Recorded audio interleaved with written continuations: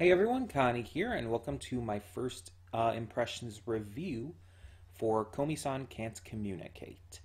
So this is a series that is on Netflix, and I wanted to check out, and finally got around to at least checking out the first episode of. And I'm going to say right off the bat, this is a series I am watching on my own time, and I very much, after watching the first episode, stand by that. This won't be a reaction series. It's just something I want to experience as I go. That way I can watch as many episodes or as few episodes as I want in whatever time frame that I want. I don't have to worry about sticking to a schedule or anything. Plus, I just feel after watching this first episode that this is a series that I would rather see on my own. That I would rather just lay back and relax to, like at the end of the night and everything. Something like that. But, so what is Komi-san Can't Communicate about? Well, we have this main character, I believe his name is Tamado, or something like that. He's just entered this private high school, this prep school, and he just wants to kind of skate through it. He doesn't want to draw attention. He doesn't want to have like some big high school experience. He just wants to skate through it. But he ends up meeting on his first day there Shoko Komi, who is the prettiest girl in school. She's canonically stunningly beautiful. She is beloved by all. Everyone is talking about her. Everyone is simping over her. The only thing is she doesn't seem to speak. And we soon find out that the reason for this is that she has crippling social anxiety. It's not to the point where she can't be in public. It's not like it's that bad, but she cannot talk to people. Not just will not, cannot. It legitimately terrifies her to even try. So most of the time she communicates through writing things down, such as when the class are introducing themselves, she goes up to the board, writes her name on the board, and runs back to her seat without saying a word. Our main character realizes this and tries to start a conversation. He brings up the fact that she can't speak, and even comes up with the idea of like talking through writing. They actually hold this conversation with each other through writing everything down, and he finds out that her goal in her high school life is to make 100 friends. And so he tells her just flat out that it's like, well, I'm your first, so let's aim for the other 99. And this series, at least this first episode, is super saccharine. Like, it's so sweet. It's so heartwarming, so just lovable. Our main character, Tamado, is... He's okay. He's kind of one of those main characters in an anime who's, like... Yeah, obviously the main female character is more of, like, the one everyone cares about, but the main character is just there to kind of like, be the straight man to the main female character. It's the same thing with like Kakegurui. Like, you have the main character of Kakegurui, who I don't even remember the name of. That should tell you a lot. But then you have Yumiko Jabami, who is, let's be honest, she's the real draw for this series in terms of our main characters. Her as the main female lead she's much more interesting, much more just like gripping as a main character than the actual technical main character is. And the same thing is kind of here. Komi is instantly likable. Like, through her constant, like, just fear of speaking up and everything, but you also see through her personality as she speaks through writing on the chalkboard and everything to Tamado. And it's really cute because it's made very clear that she wants friends, that she wants to be able to communicate with people, but it's such a crushing weight on her to be doing so that it just legitimately she can't do it. And that's probably going to be a main thing with this series, her gaining the strength and gaining the courage to be able to start communicating with people. Um, so another thing to note with this is that it very much touches and respectfully handles the issue of like excessive social anxiety. Like the episode actually makes a point of saying to its audience, like, this is a real thing. People go through this, and it's very serious. And it's not that that people who suffer under this don't want friends. It's just that they are so crushingly just afraid to talk to people. And it, like again, the show actually blatantly comes out and says that this is a thing, that this is real, and it needs to be respectfully handled and talked about. And that is so important. It is so beautiful to see this series doing that. It's like any kind of series that actively and respectfully takes on issues of mental health. It's kind of a mental health issue in its own right. It's really cool to see them tackle that in such a very respectful way. Um, and yeah, sometimes Comey's shyness and timidness and everything can be kind of played for a little bit of a joke, but it's very much respected, and Tamado very much like he very much sees her as a real person and doesn't see her as someone to make fun of or anything. Um, and unlike everybody else in the school, even it seems, he doesn't see her as an object of desire either. Like she, again, as I said, she's canonically stunningly beautiful. That is like a canon character trait of hers, a physical character trait. She is stunningly beautiful. And everybody in this school is simping over her. So much to the point that at one point in the episode, Tamado is actually knocked out by this dude just running past him to get to her. And when he sits next to her in class, everybody just starts like glaring at him because he had the nerve to sit next to her when they wanted to. And it's just like it's kind of silly stuff like that. Um, it's definitely played up for the joke, for the idea of like, oh, she's that beautiful that everyone is just obsessed with her. But he treats her like a person. He treats her as someone who deserves respect and deserves to be looked at like, like a real actual human being rather than just an object of desire. And that's important, and I think that's what makes their friendship that starts to bloom by the end of this episode great and believable. It's just one of those cases where it's like, yeah, this person is looking at me in a way that no one else does, and in a way that I want someone to look at me. And this has been seen in other media too. Um, there's one specifically I'm thinking of. I can't remember what it is exactly. It's like just it's at the edge of my mind. Um, where it's like this character was like glad. Oh, Ruby. It was Ruby. Duh, because it was Pyrrha and Jean. It's just like in that how Pyrrha became so close to Jean because he didn't treat her like this idol. Everyone else saw her as like this great idol who was just so perfect because she was like such a huge name and everything. And Jean didn't even know who she was. So he treated her like he treats everyone, like a person. And that's what endeared him to her. That's how they became so close. And so it's the same kind of deal here, just with a different situation.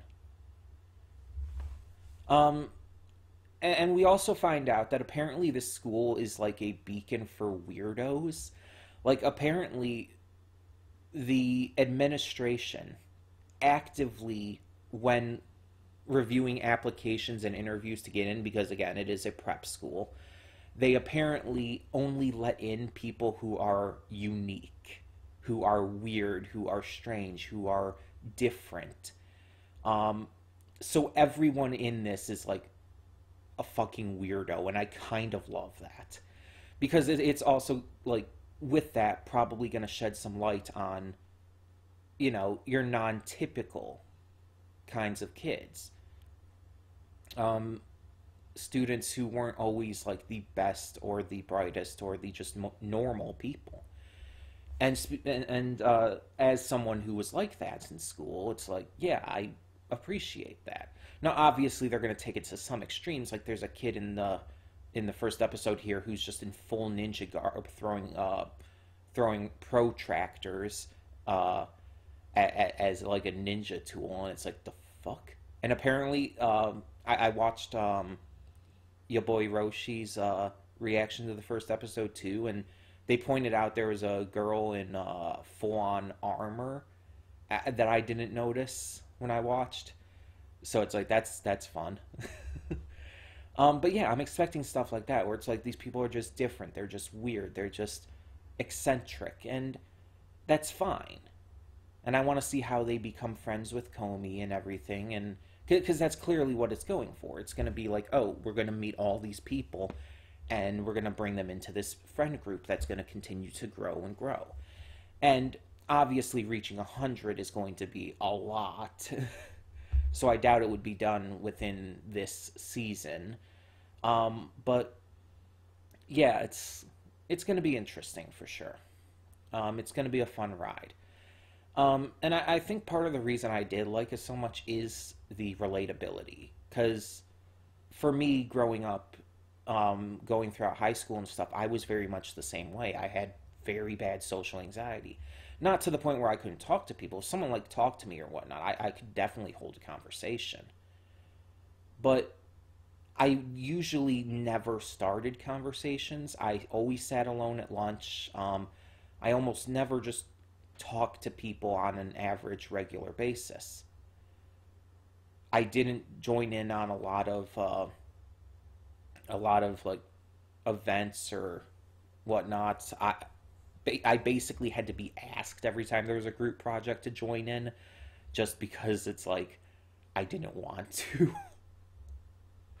I was very socially anxious at that time, and that I only really began to get better thanks to doing YouTube and going to conventions and stuff. That kind of stuff actually helped me come out of my shell a lot. But yeah, at the time I was very, very socially anxious. I had like a few friends and stuff from like church and whatnot at that time, but that was pretty much it. I was never a really sociable person. I was always very shy, very quiet. So even though I was never as extreme as Komi, I definitely connected with a lot of it, with a lot of the fears, with a lot of the just feelings about it. Because you see at a point, like, she's writing on the board and she's writing out, like, her fears about, like, what happens if she speaks up and everything.